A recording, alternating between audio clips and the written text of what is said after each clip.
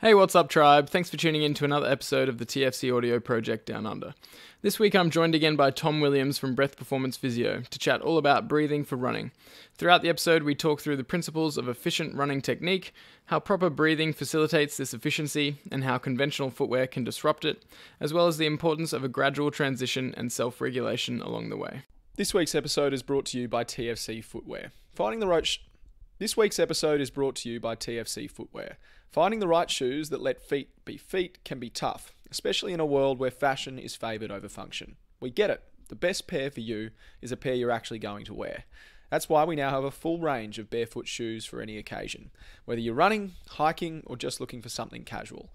And to say thanks for supporting the TFC Audio Project Down Under, we want to offer a special discount to our listeners. Use the code 5OFF, that's FIVEOFF, at checkout to save 5%. The code and a link to our footwear range is in the show notes.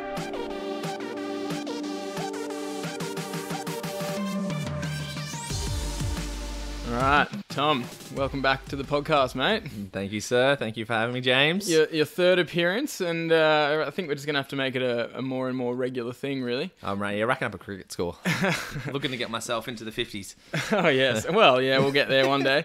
The two previous episodes have been on breathing and sleep, both of which are definitely worth listening to if you haven't already, especially the breathing one, because we'll be using that essentially as a bit of a foundation for this one, which is going to be all about breathing for running. So I'm pretty excited for this one because I've been getting more into running lately. I've never been a huge runner really myself, except for in grade 7 when we had a kilometer club. Did you ever do that? Kilometer club? Yeah. No, I've never heard of a kilometer club. It's basically you run laps around the oval, and each lap there's like parent volunteers standing there, and they put like a mark on your arm, like a tally with whiteboard marker, and you get a tally and you divide that by 4, and that's how many kilometers you did in that day, and then it's like a leaderboard. Sounds like a way the PE teacher just got the parents to do all the work, and you've got to sit down and have a watch. Pretty much. Well, it was in the morning. Yeah, it was in the mornings before school, and I quite enjoyed it. There's something about like the sort of friendly competition where there's so many people down there just running around the oval. It got pretty cool. And then like there was like a leaderboard, and I think there was some kind of prize if you won. But that's pretty cool. Yeah, it was pretty cool. I don't know if my school was the only one to do it. No, we had jump rope for heart. Which was okay. Which is mostly what we did. Like they would practice for the months leading up to it because you needed a little bit of endurance to skip for X number of minutes, and then you'd practice skipping on the grass and on the concrete. Yeah, got really into it actually for some reason, and then you go around town and get like money donations from people and show them your skipping and stuff. So that's pretty cool. But no running club. Kilometer club was it was, and I got quite fit actually. I remember my soccer got way better when I started getting fitter, funnily enough. It's like magic though, right? Yeah. Clockwork. Ta-da! But since then, I haven't really been much of a runner, but I've been getting into it a lot more lately, just for the purpose of being a more well-rounded human. Really. Yeah, and it's a fun activity. And I think because you and I sort of, again, if anyone doesn't know, we live pretty close, so we often see each other in the mornings or literally next door. Yeah, and if one of us is running the other one, it's just a little bit of motivation. And this is where, like, because we both have Strava, it does sort of help a little bit. It's like, all right, someone else has gone for a run. Do I feel like I want to run? Yes. Do I have the motivation? Yes. All right, I'm out the door. So it's pretty cool. Yeah. Mind you, Strava, I've got a bone to pick with Strava. Oh, damn. We've been running along the river, obviously, because we live right next to the river. In Brisbane, for those who don't know. Yeah, along the Brisbane River. And it seems like when you get to the bridges at the river point, Strava messes up and it adds about a kilometer to my run, or adds something to my run without changing the time, obviously. Oh. And so my pace is like way faster than it should be. And it seems like only when I go onto that bridge, which is really annoying. Are you using your phone to track your running? Yeah, my phone. Okay, yeah. So I use a Garmin watch, and then it uploads from Garmin to Strava, and there's no problem. I was like to say, I'm just trying to think if that ever happened, and no, it hasn't. So I'm going to have to get a Garmin, or I just avoid the bridge area. Run to the bridge, run back. Yeah. Well, if anyone has any insights on how to deal with that with Strava, let us know. But sneaky Strava. Bloody Strava. But yeah, so I'm getting inaccurate data. But anyway, long story short, I'm very keen for this because I've been getting into running. I'm actually quite enjoying it, and at first was really struggling with the breathing aspect, but have been dialing that in over the last few weeks, and I've actually noticed a big improvement already in my pace and distance and everything. So that's pretty cool. Yeah. So this podcast will obviously be important if you are a runner, breathing for running, but also the principles we'll talk about should apply to pretty much any activity that you do as well, and even just daily life. So I reckon we'll just start by chatting through a bit of the basics on breathing, just in case someone hasn't listened to the first one, but obviously go and listen to that. But it's good to just set the scene, and then we'll get into the running stuff as well. So right, you're the breath man. I'm the breath man. I am the breath guy, or diaphragm dude. Any word you want to put. All right. So, like James said, I think going back and listening to the first one probably covers everything that we're about to say, but we'll try and keep this sort of short and sweet with it.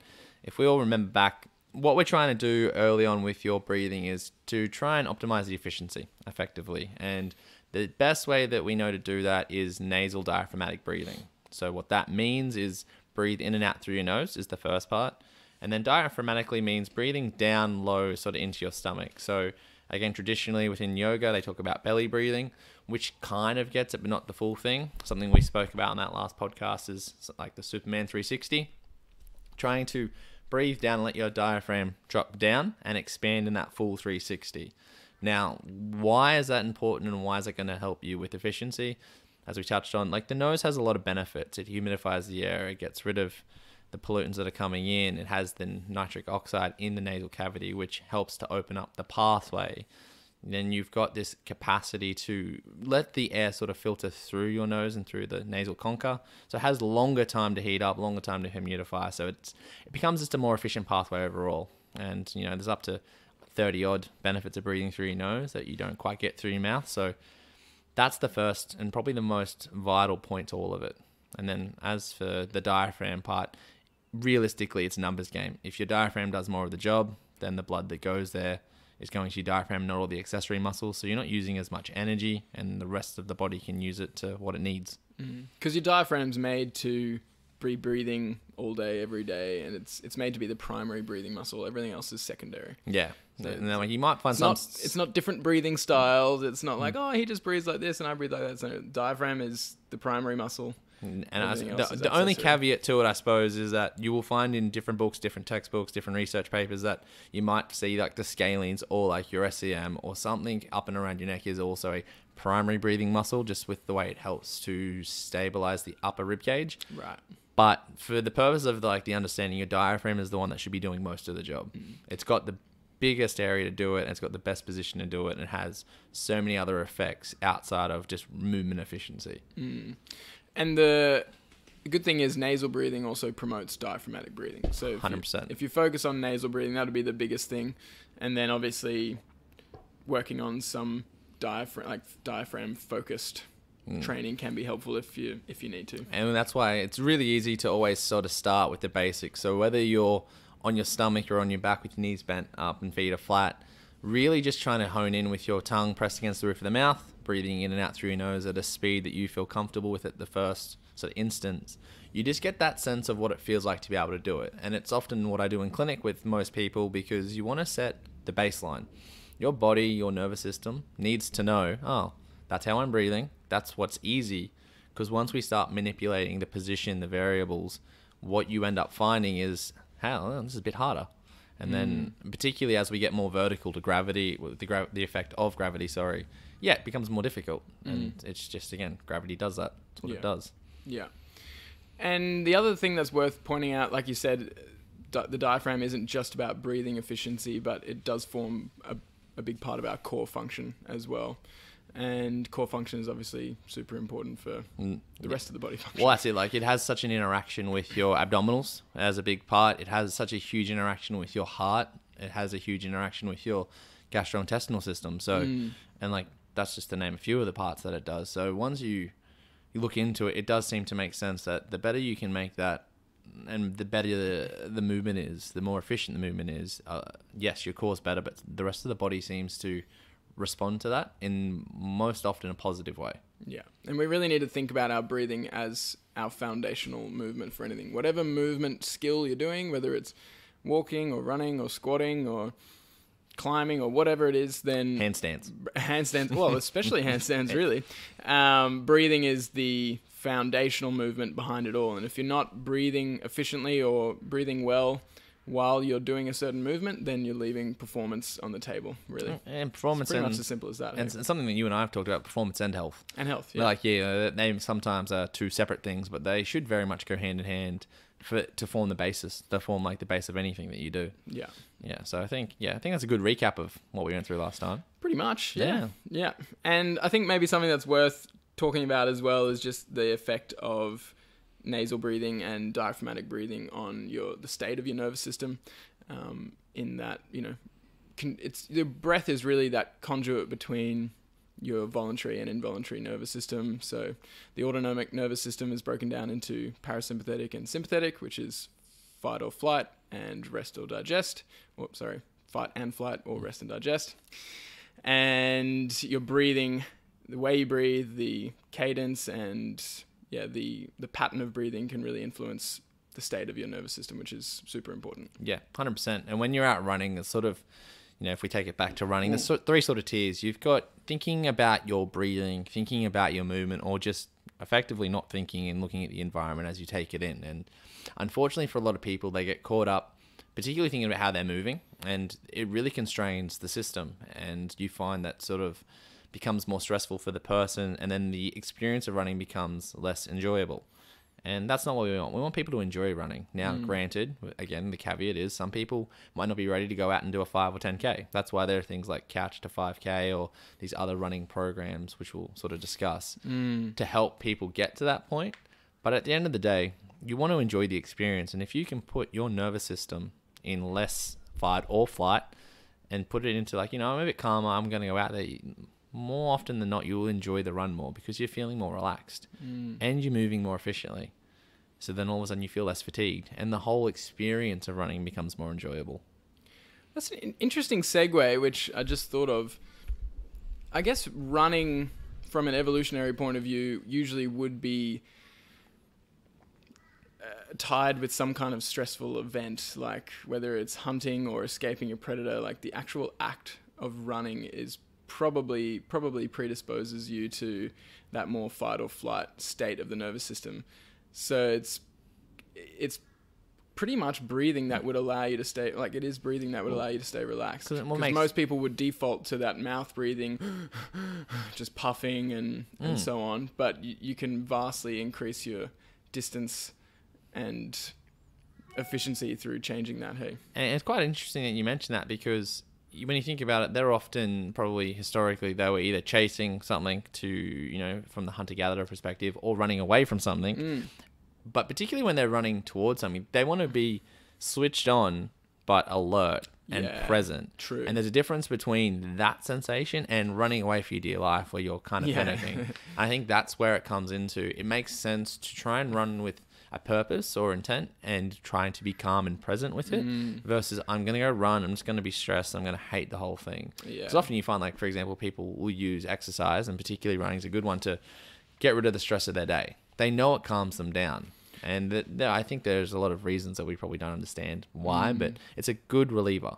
Yeah. And I guess that's the difference between, the persistence hunting version of running and the sprint the hell away from this saber-toothed tiger. I don't want the tiger to bite my leg off.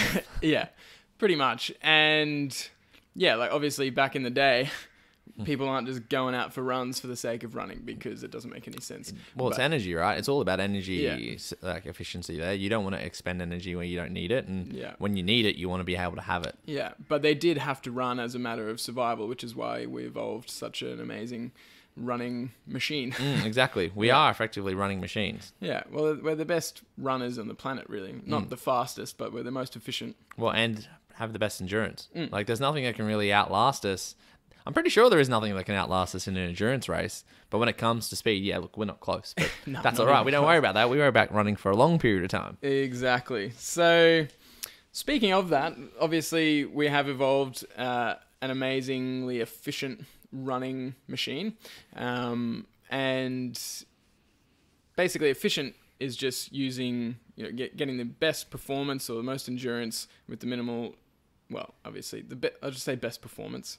In this case, endurance for humans are the best endurance runners. Say probably like a really good way to phrase it, and how I tell efficiency means better performance from the sake of energy. Yeah. Right. You're using less energy to perform at a higher level. Yeah. Which, when you break that down, what that ends up going to means your brain can do other things. Yeah. It's why you see the elite performers, they look very calm because they're very fit. They've got a lot of other good things like their balance system, eye system, but effectively, they're just using a lot less conscious effort and energy to do the task required. Exactly. Yeah. So best performance for the least amount of energy. And I think I would also add on to that just the least amount of undue strain on the muscles and joints, which all is obviously heavily interrelated.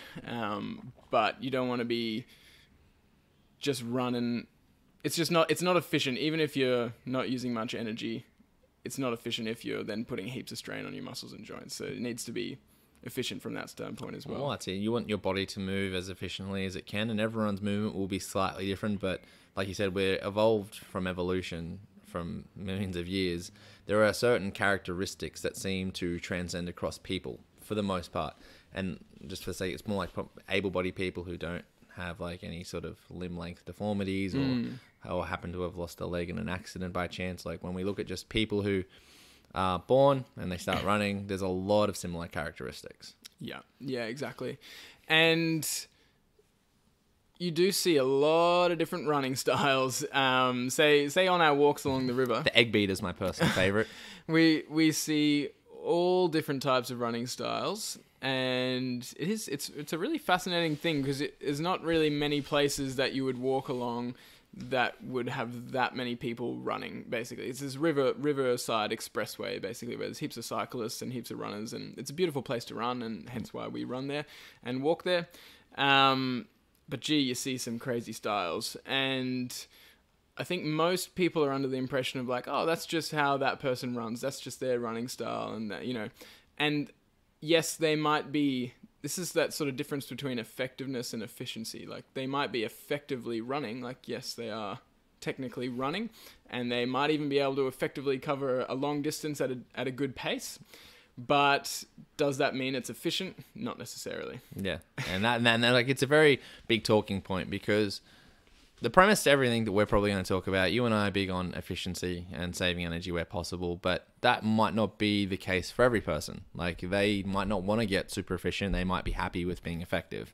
And that's where when you start to teach and educate people, it's entirely up to them, the choice that they want to make if they want to change to a more efficient pattern. It does have its pros and cons per se in the short term, but in the long term, it's very, very much a pro to be able to run more efficient. And if you want to get a really good example, the women's triathlon winner, which I think happened 3 days ago. If anyone wants to go watch that Olympics, weapon, absolute beast. Efficiency, stride, just calm. And by the end of it, particularly watch her after the race, she looks fine. She's actually like laughing when third place comes in, like, and they hug, and it's like, wow, you're very fit. Very impressive. But yeah, it's amazing to just see the efficiency that comes with like the way she strikes the ground, and her movement is so like repetitious. It just looks phenomenal. Yeah, and if you look at any high level runner, or if you look at, say a cohort of really high level runners, then they all pretty much run in the same way. You don't see this big variability like we see on the river. Like obviously there's small bits of variability and kind of slightly different styles, but in essence it's the same pattern because that is what an efficient running pattern looks like, and you don't really get to that level without refining an efficient running technique. And like you said, you can choose whether or not you want to try and change it, and it is a little bit uncomfortable to try and change a running technique, or it takes work to try and address technique. And it may feel weird at first because it's not what you're used to, but it does feel a lot better when you actually do change your technique and you do work on it, and then you realize, oh, I can run faster for longer and I recover better the next day. That's the key part, I think, particularly when I went through that process myself of trying to change my running style for my distance running. It was the recovery. Like the next day, it's like, oh, I don't feel as sore. I feel like I could actually go for another run, like slept really well. Whereas I think most people who are runners have experienced the slog run where you get out for 5K, you pump as fast as you can, you feel knackered, you go to bed, you wake up, and you know that you put a fair bit of a shift in. And then it's not what you're always after. Periods of the year, periods of the week might be useful, but most people I treat in clinic are doing that way too often. They're going out for their 4 or 5 runs a week, and they're just threshold. Pounding the pavement. And I mean, when you break it down, I think most people kind of come to their own realization pretty quickly. Like, yeah, it doesn't actually make sense to do that, does it? No. It just seems hard on the body. It's hard on the mind. It's hard to come back into the real world and transition away from like the exercise because you're feeling more stressed. Yeah, that's where it becomes a stress promoter rather than a stress reliever. Yeah. And then people feel like, oh, I have to go for a run because it's my exercise and it's, it's how I make up for all the food I ate over the weekend or whatever. They treat it like an exercise chore rather than like a movement skill that's enjoyable to explore. Yeah. So that's a pretty key mindset to change. But in terms of efficiency with running, we'll just touch on a couple of important points. So first one, overstriding. Oof. That's the demon of running. Really. Don't do it. Don't do it. Don't do it. So that just basically means your foot is striking the ground way too far out in front of your center of mass, and that means that you're essentially putting on the brakes the whole time. It's all running is constant falling, and if you're always putting the brakes on, you're going to take more energy because you're going to have to absorb more force, and that's not often ideal because then you have to propel forward again. When you're trying to get that efficient pattern, the closer your foot lands towards you, now it's never going to land directly under you. Reason is, if that happens, you're probably going to fall over. Yeah, it's always going to be slightly in front, and that's normal. But you want it, and everyone will be different limb lengths, different like trunk lengths. It'll always vary a little bit, and that's where the variation in technique comes. But closer, the better for the most part. Yeah, right. And I think that's a very important point. Some people will be slightly different. That's okay.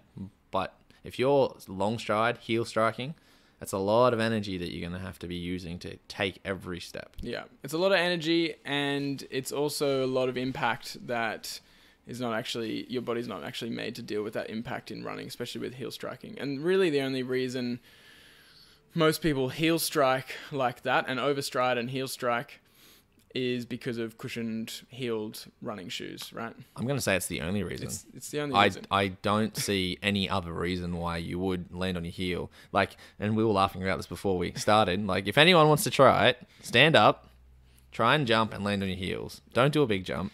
While barefoot. Yeah, while barefoot. On concrete. Yeah, on concrete.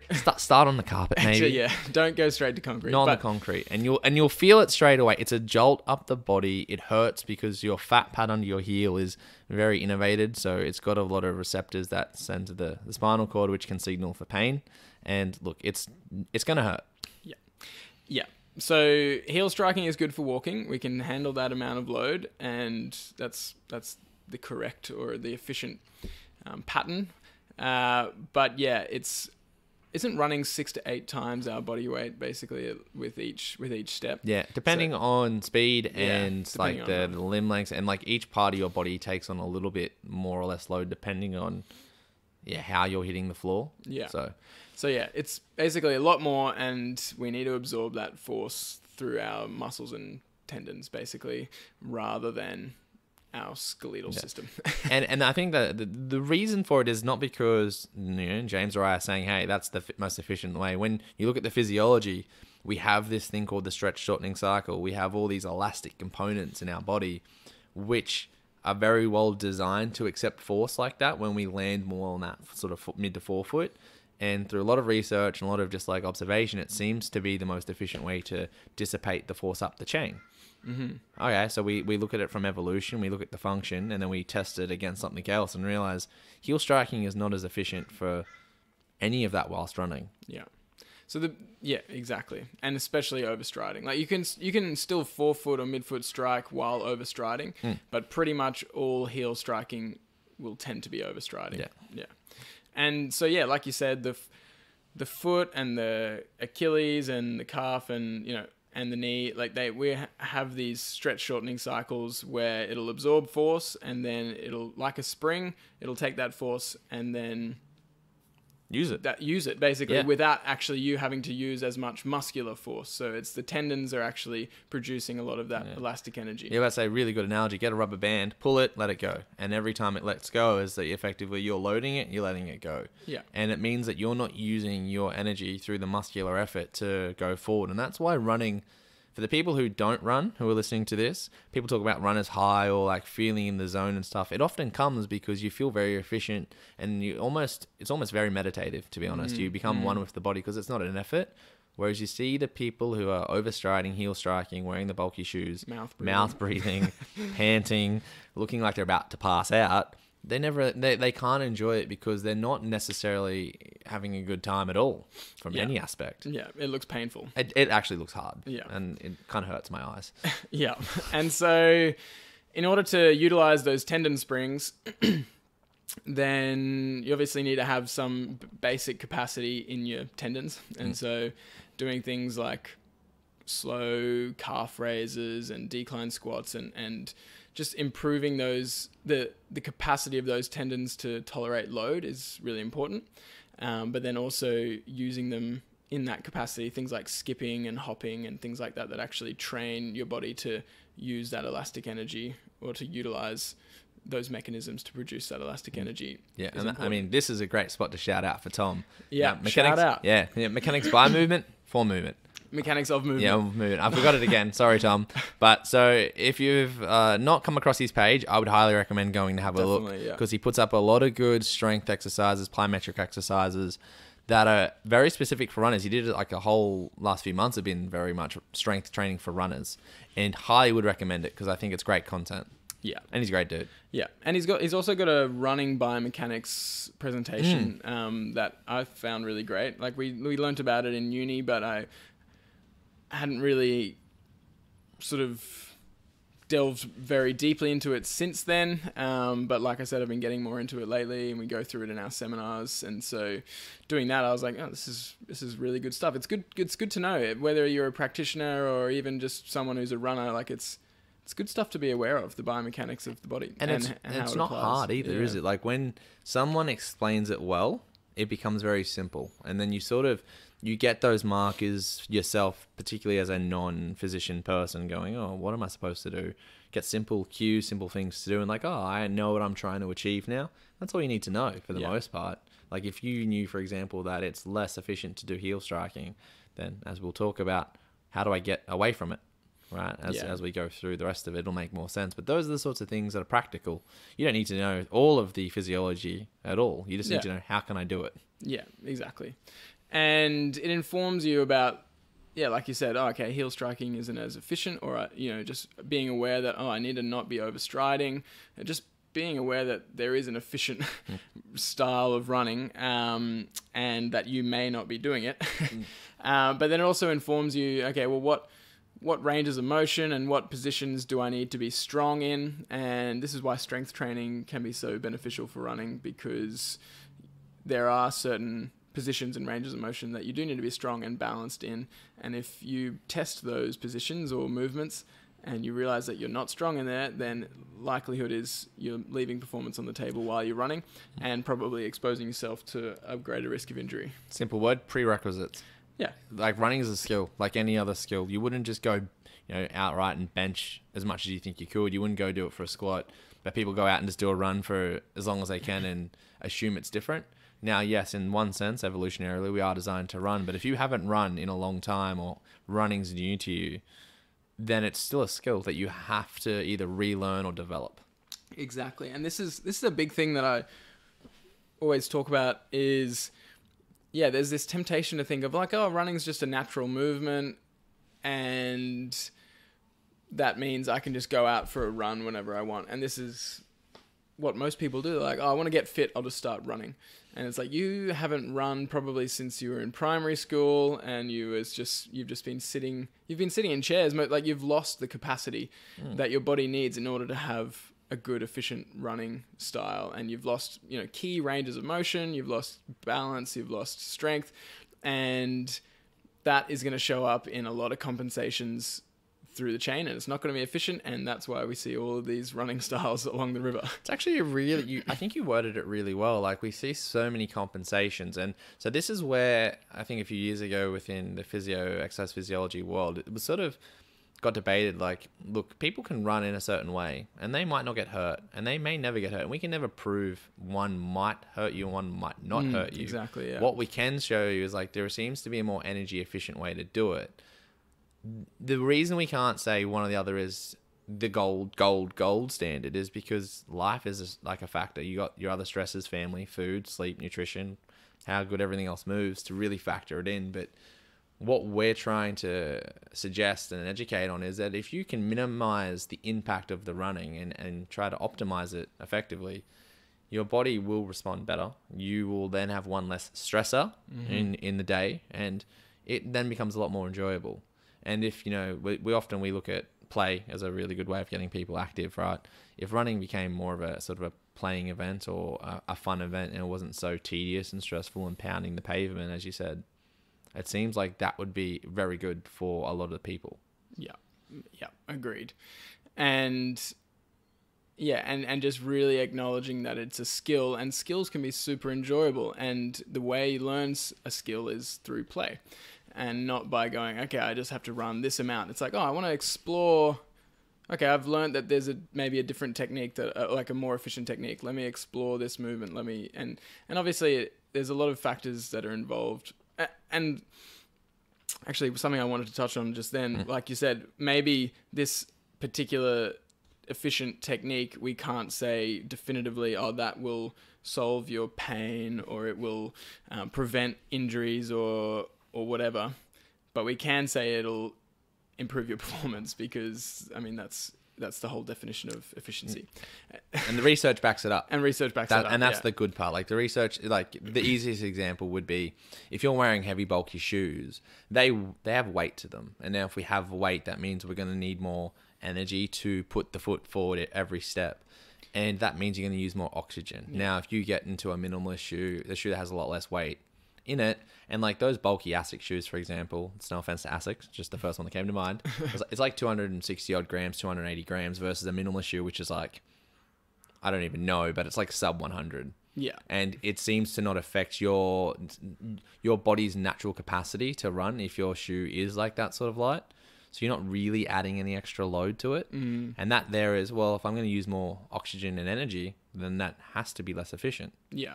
And also the fact that a cushioned heel allows you to heel strike. Like, this is the big benefit, I think, of switching to barefoot or to minimalist footwear, is that you'll really get the feedback as to what your striking pattern is like. If you're overstriding and heel striking in bare feet or in minimalist footwear, you'll get that feedback pretty much straight away. Whereas if you've got a big cushioned heel, then it kind of takes away that feedback. It's like we said the example before, if you jump off a box, slightly different example, but say you jump off a box and land on the ground, and you've got a big mat there versus concrete, you're going to land very differently, or you're going to try and land very differently, and it's going to be a different experience. Yeah. And the cushioned heel allows that heel striking pattern, which is inefficient, whereas switching to a minimalist or barefoot footwear, or just barefoot, then you get that feedback immediately, and it kind of your body kind of self-corrects, assuming you've got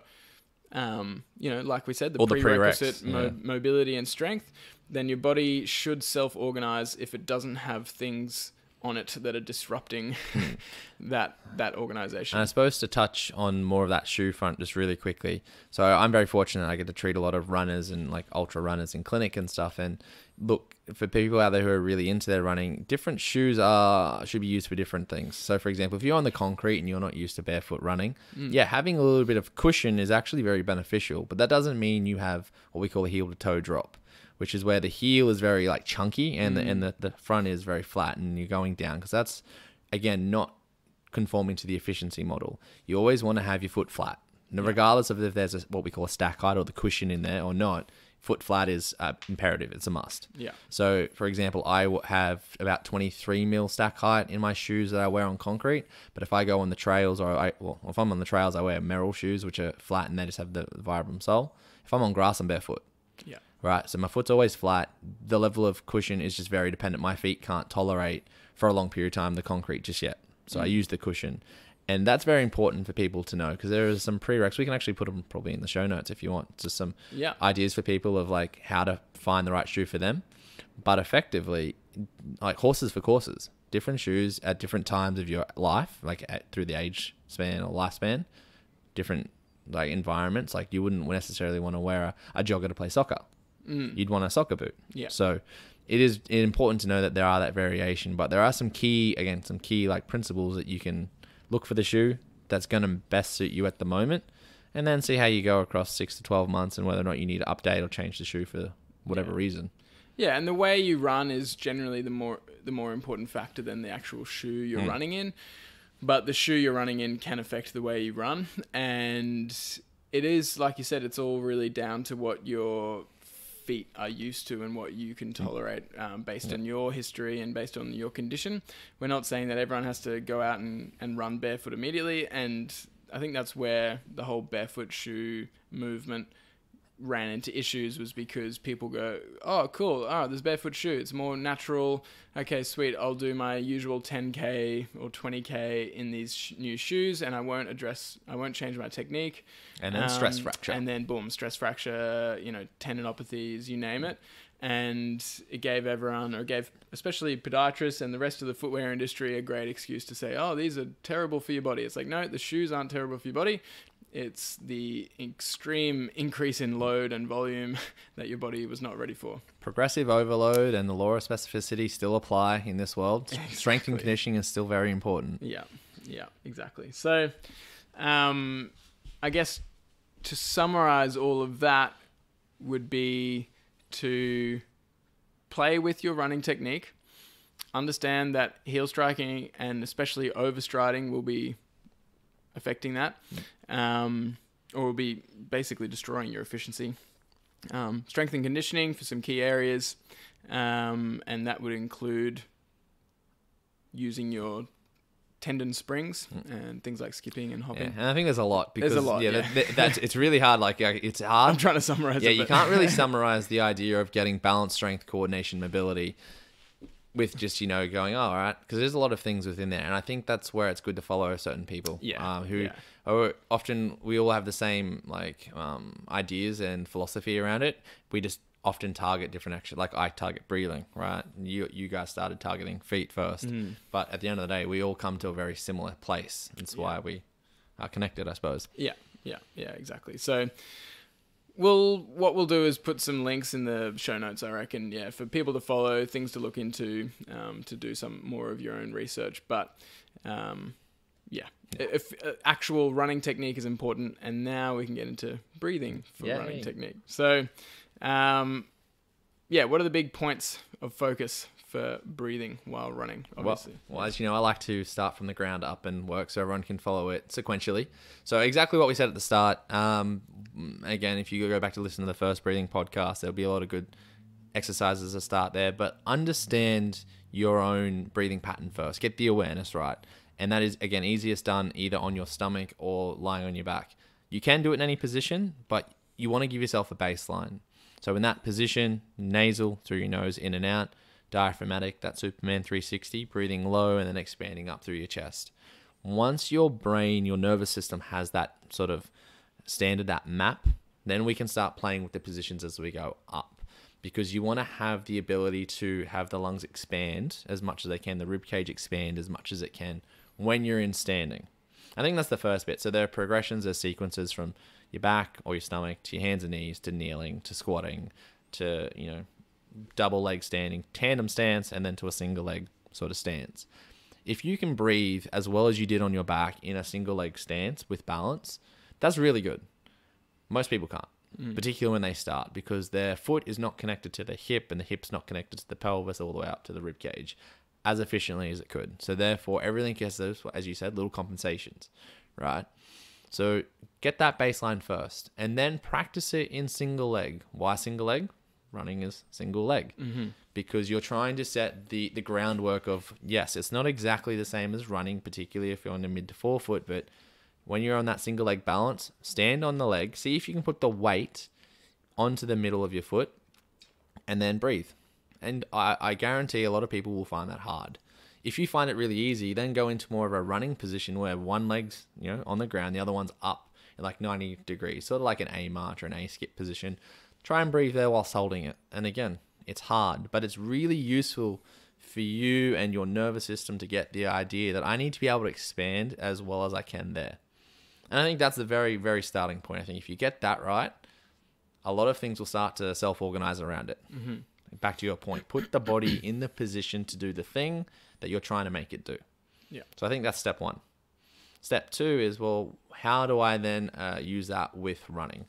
Back to what you talked about. Firstly, we want to be trying to breathe through your nose, both in and out. Now, granted, there will be some people that have sinus issues or have some changes in the nasal concha or have some windpipe issues during development where they don't have a big enough windpipe connecting to their nose, where it does make those things a little bit harder. And we can talk about that in another podcast or something. But for today's example, breathe through your nose. The majority of people do have the ability. It may feel weird and uncomfortable at first, but unless there's like a literal structural blockage or some kind of defect. Well, it's the clogged sink analogy we used, right? Yeah. Like it's beautiful. Yeah. And for those who haven't heard that, if you had a clogged sink, you wouldn't just leave it clogged. Yeah. Oh, my sink's just clogged. Yeah. You'd find a way to fix it, right? Because it's going to be wreaking havoc. Yeah. Your nose is exactly the same. Yeah. Okay. So fix the sink, and get it moving. Nose. Actually, I was literally just chatting to my mate that I went to physio school with. He's in Melbourne, but he's just had a surgery on his nose because he couldn't breathe through his nose properly. I think it was just one nostril couldn't get through, but it kept getting delayed. But that's been his whole life, basically. It was some kind of genetic, I can't remember exactly what it was, but he was pretty much born with it. He was born with it. And anyway, he's just got it fixed, and he said it's been an absolute game changer for his sleep and for his training and just energy and health in general. He's just like, I'm actually blown away by the change. So, which is so cool. It's so cool and that's where surgery and medicine are so cool, right? Yeah. Like that's what the whole point of having medicine was, to help make people's lives better when there was accidents or we had problems. Yeah, I don't think it was designed to just sit around and I'm getting a bit sick, I'm going to get a little bit of medicine or something. Yeah. It was to help people who needed help. Yeah, and they basically tried to apply emergency medicine concepts to lifestyle diseases. And so, if it's a genetic or an emergency or traumatic thing, then medicine and emergency and surgeries are amazing. Oh, they're the best. 100%. It's like insane what they can do. But if you try to apply that system to chronic lifestyle diseases, then you're just going to be covering up symptoms, basically. Anyway, that's a rabbit hole. Yeah. But yes, unclog the sink. And for most of you listening out here, you might think, oh, my nose is too small, but usually that just is because you haven't been using it. Yeah. So, it's very true. And again, we can touch in more depth on that later, but when people start running, so a lot of what I get them to do in clinic is just to start running and trying it with the nasal breathing. Probably the most common thing I get reported straight away is it burns my nose, right? Yeah. And it's like this sort of build up of, it's like a carbon dioxide burn is what it feels like, really. And that's probably meaning you're running too fast for your own breathing efficiency. Mm-hmm. So within the way I teach people, this is mostly dictated toward endurance running, so not sprint training, because that's a bit different. You want to run in something that we call zone 2. And zone 2 is having a heart rate that's relatively low, relatively constant, that you can maintain like talking. So for example, a talk test would be me speaking in full sentences to you whilst we're running, or saying 181, 182, 183, 184, 185 comfortably. What that will mean for most people, and for anyone who's like an aficionado out there, you're not really getting to your ventilatory or your lactate threshold. So your body is creating metabolic waste and clearing it, which again is a very efficient model. It's not overworking, it's going very perfectly. And as humans, we've got that endurance capacity to run for a very long time. Like that's the hunting, that's that all day hunt to find our dinner. We were biologically given such a gift after all those years of evolution. So when you're trying to run through your nose, particularly the first few times, you want to stay in that zone. Easily enough, can you talk in a full sentence? If you can, you're probably there. So, little thought there. Can you talk in a full sentence? Yes or no? But then, obviously we wouldn't recommend actually trying to have a conversation, because that would mean you're not nasal breathing Yeah, anymore. no, it's yeah. A lot of people do running groups, and I think they're very fantastic. Great social opportunity in getting out there. And I mean, you're gonna speak through your mouth. If you can speak through your nose, you're a talented man, talented woman. Record a video and send it to us. But in that instance, I would still recommend breathing through your nose, even if you're having a chat. Now, if you're by yourself, then yes, you want to be. You're probably not talking to yourself, I imagine. But yeah, you're trying to keep that constant nasal breathing in and out. Again, as the baseline measure with running, keeping your heart rate low and just running for a longer period of time. Because when you start running faster, you're getting that sort of nasal burn and feeling the panting come on through your mouth. It becomes more taxing. Yeah. And what we know from the research is there is not much gain to be had in that moderate intensity zone relative to doing high intensity stuff. You're better off going, and the model I teach people is 80-20, 80% as a minimum in that lower zone, which is what we spoke about in the running podcast, 20% in that high intensity. Moderate intensity can be very good, can be very, very useful, but for a majority of people, they spend too long there and they're not polarizing their training. So they're running their car at, say, 5,000-6,000 revs all the time. They're not going down to 2, and they're not really going up to 7 or 8. They're just sitting there. Yeah. And that itself is a problem for both mechanical efficiency and metabolic clearance and etc. Yeah. So I think if you use that talk test, that again, you've done all the breathing up into the point of balance. You've started nasal breathing with running. I think that's, again, you've really done a big couple of ticks there. And then the part that we were talking about last week, which I don't know if I introduced it to you or if you'd heard it previously, is how is the best way to sort of breathe with each step or each run, right? So no, I hadn't heard this one before. So it gets a little bit more like tricky, and it's not something I start with for most people because I don't want it to be a barrier for entry, but timing of your breathing is very individual at the start. Like everyone has a different capacity to tolerate CO2. So some people will want to breathe faster than others. But what you find is if you're breathing, and let's just go for the example, every 2 steps. So I land on my left, land on my right. That's a breath in. I breathe out in the opposite pattern. You're always breathing in and breathing out sort of at the same time. So when you're exhaling, you might find there's a different type of stability compared to when you're inhaling. Because we know when you have that full inhalation, you got your intra-abdominal pressure, you're going to transmit the force up the leg a lot better into the trunk. So what is a very useful tool is to try and breathe in terms of steps on a 3-2 basis. You know, you can breathe in for 3 steps, out for 2, right? What it means is with running, it becomes an effective method because you're breathing in for more steps than you're breathing out. So you're going to have a bit more stability and you're actively breathing out within that 2 steps. So you're getting your abs on, you're still helping transmit the force, just not as efficiently. And you can change that to like a 2-1 method. And you can even try doing it the other way where you're breathing in for 2, out for 3. It's up to the person, but you just don't want to always be breathing 1, 2, 1, 2, 1, 2 where possible. As in like... Yeah. So you just... And again, it's just coming with how you're landing on that leg each time. And we know, like, if you go to land, most people are going to take the breath in and land, right? And you can kind of see no one really breathes out and lands. You breathe out as you spring. So, and that's not necessarily going to happen every step because it would be too rapid and wouldn't be super efficient. So to combat that, people have just observed. I don't know if there's any data out there research-wise, but there's in terms of like, does everyone do it naturally or not? But I know from just like this coaching perspective particularly is observe your own breath whilst you're running. So bring your breath awareness from the ground into running and then see how it feels. Probably like you take it to swimming, for example, everyone does a different style of breath in swimming. Some do 2 strokes, 3 strokes, even up to 4 if you watch our&nbsp, and they find their own way of being efficient. Yeah. The idea is that you're going to be different to the next person for a host of reasons. But again, understand the idea. Just try not to go in, out the whole time because it's just not necessarily going to be as efficient. Okay. And what about...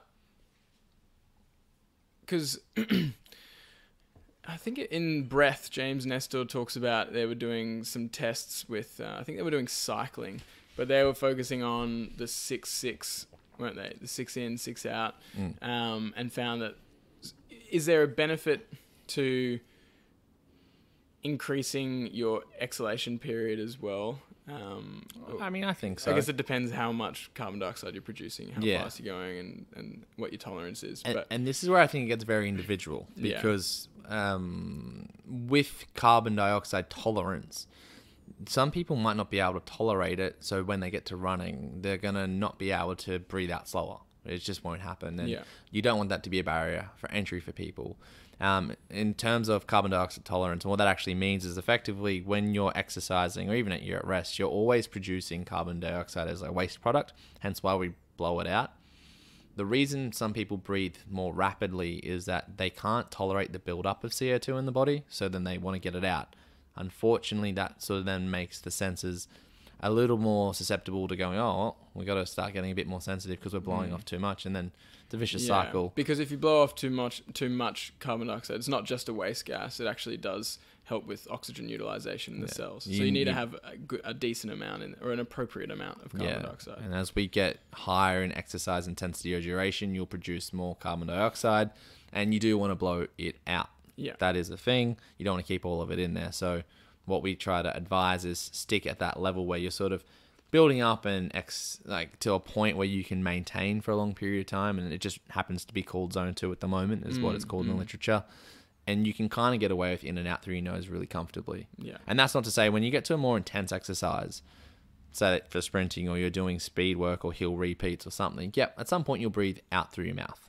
There's no doubt, because you got to get rid of the excessive carbon dioxide. The more that you can go through your nose, there will be a genetic capping point for every person, but the more you can push that boundary, the more efficient you can keep your run for longer. Yeah. I think that's a very important point.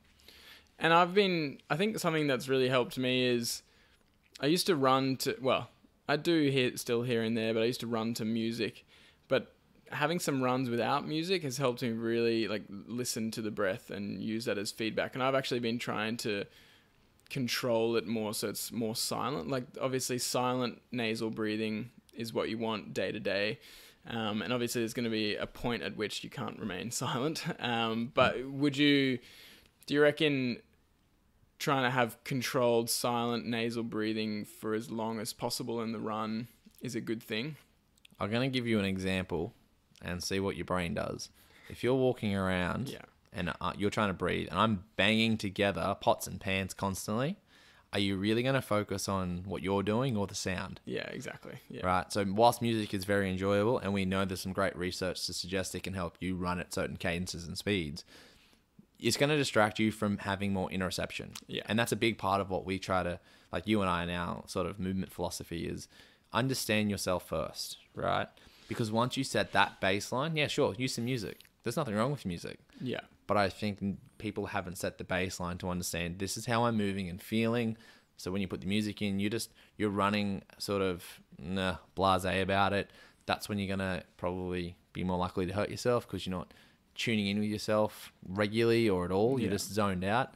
And say if you get a hot spot or a sore spot pop up, you're more likely to push through because you're like, it's fine, I'll just keep pushing through. And the music's pumping you up. And it's just, I have nothing against listening to music or podcasts with running. It's a great way to learn stuff and listen to music and zone out. But I do think that people should probably get a baseline first before you ever do that. And I'm a big fan of meditating. I meditate every day, and running to me is meditative because it's no music. It's focusing on breathing. And for the 30 to hour that I do it for, you sort of you're in the zone. You're not thinking about everything else. Yeah, I've been really enjoying that. And it is like a meditation when you focus, obviously breathing is such a big focus in a lot of different meditation styles. And going for a run and actually trying to control your breathing, it takes a lot of focus. You can't, as soon as you lose focus, you realize that your breathing is off. And that's what I love about not having music, is I hear the breathing go off and I'm like, okay, back to the breath. And that's what I was saying in terms of silent and controlled. My understanding is say the fittest, most elite athlete, the fittest, most elite runner, them going for a run, a zone 2 run around, you'd imagine their breathing would be super controlled, pretty much silent, and they're just in control, they're in the zone the whole time, super calm. And so what I've been doing is trying to maintain that silent, controlled, calm breathing, and then I'm probably going too fast, and then walking when I start to feel like I'm going, and then obviously I have been pushing through a little bit with that, but then as soon as my mouth needs to come into it, then I'm like, okay, I'm going too fast or I've gone too hard, and then I walk to regain my breathing control, and then once I feel like my breathing control is regained, then I start going again. Which is exactly to your point. You probably wouldn't do that with music because you wouldn't be aware of it, so it's really hard to make that behavioral change. Yeah. And well, with the music, I usually just go hard when the music's pumping, and then when it's a lull, then I walk. Gets Beethoven on, he just gets into a bit of a zone. Yeah. And like, I think that's one of these habitual habit formations that we've created. I don't know if it's across the world. I just know it seems to be across Brisbane specifically, that if I go for a run and I don't sweat and I feel exhausted, I haven't run properly, which is such a misnomer, because if you go for a zone 2 run, you're sending a signal to your body that I want to get better at aerobic conditioning. I'm not sending mixed signals. I'm not over fatiguing it. I just want to get good at being aerobic. So the body goes, okay, in the background, the things that we can't feel and process, it's doing that. And then it might not feel like you've done much, but in actuality, if you've done it at the right intensity for a long enough time, then then all of a sudden it'll do what it needs to do, and you won't realize it. And the only way you end up doing it is, like anything, we want data. You do yourself a test, whether that be a time trial or some other type of running test or cycling test or whatever. Do it for like 6 weeks, test it again. And what you will find is aerobically, you will have improved if you've done enough sessions and you've done your zone 2 really well and you've kept your fatigue low. And at no point did you ever try and run race pace. Like, because you didn't need to, because your body, you'll just get better across time and you'll bring up the basement effectively. The ceiling will get better the more you can push, and that's where that high intensity training, the strength training becomes very important. Yeah. But we want to bring up the base because it's going to minimize your risk of injury, and also just increase your enjoyment because you're not feeling as stressed and fatigued with your running. Yeah. So I've got a lot of practice to do, and like I've really only been practicing properly over the last few weeks, and even more recently, like realizing the importance of not just being a slave to the music.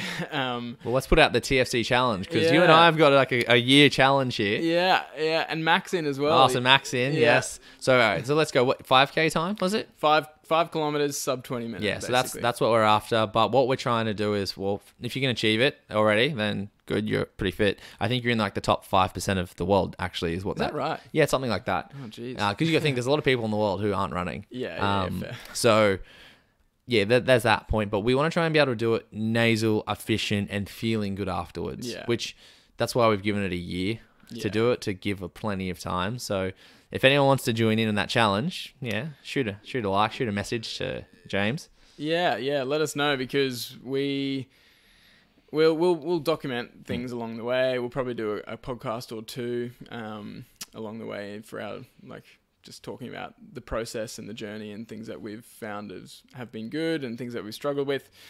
So yeah, if anyone wants to join along, that'd be great. But the key thing there is, we're not just bashing out a 5K sprint. We want to be feeling calm, in control, nasal breathing, feeling good afterwards.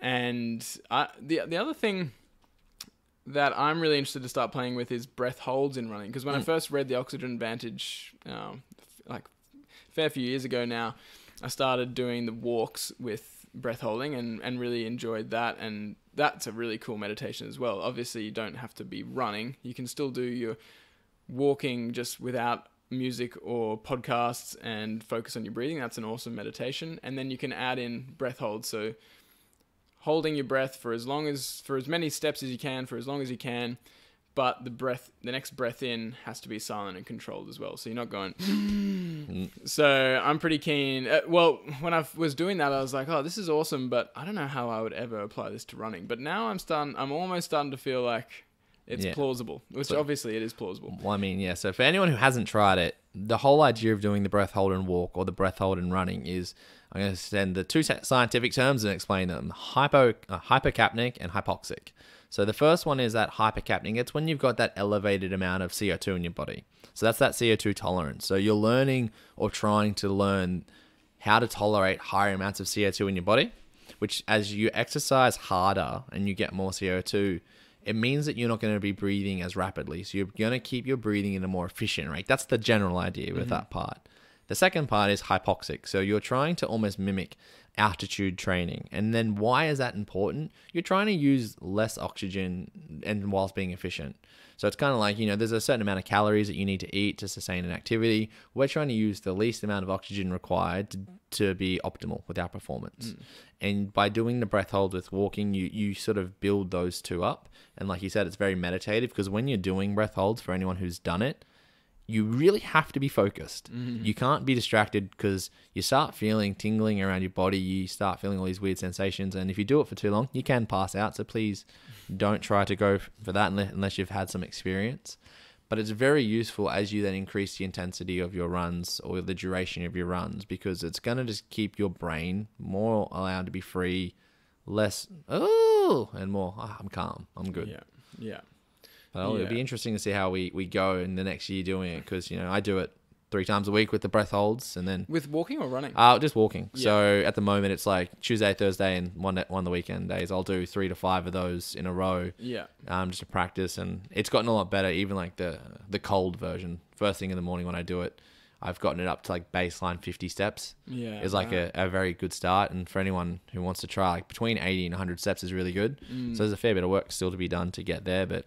Yeah, it's a slow game. The fitter you are, it correlates with being a bit easier. So yeah. So I think to summarize all of that, obviously, which is a hard job, but the cool thing is that if you're a runner, or if you're already a runner and you may have already built up some bad habits of mouth breathing and overstriding and all these inefficiencies, or if you're just someone who has never really run, either way, you need to kind of start from scratch and build up gradually with good technique and efficient nasal breathing. And it's a very cool opportunity to tie those two together and really only do as much volume as you can maintain nasal breathing is a good thing to aim for. I think it's a very good starting place. And it's like... And intense volume and intensity. Why I love running more than probably any other exercise, and they all do it, is like it's a build up across time. Like you can't just go out and run and become really good at running. Like you can't just go and squat 200 kilos. Like you have to put a bit of time in and a bit of effort to get there. And that's why you see all these people who are at the Olympics at the moment. They weren't just running last year. They've all been running for years upon years. They've just stacked the work to become athletes at that elite level. And that's what I like about it. Like it's a build. Wherever you start now, that's still good. You're starting. Yeah, you can get better, but we all can. Yeah. Don't be stressed about it. Get excited because... And even if you feel like you have to there's a concept of regress to progress. Because if you're like, I can already run 10Ks, and now if I shut my mouth and I change my style, then I can only do 2Ks. And it's like, well, good. Yeah, 2 steps forward, 1 step back. Yeah. Well, whoever started that, I think, was onto that idea that to ever make progress, there's always going to be hurdles. That you're going to have to change certain things, but... you will see the benefit if you stick with doing it. It's a long game. Yeah. Right. So I think a lot of, especially runners, like people who are like identify as a runner, they really care about their volume, and they're like, I can't like, I'm doing 70Ks a week. I can't drop back down to 5Ks a week.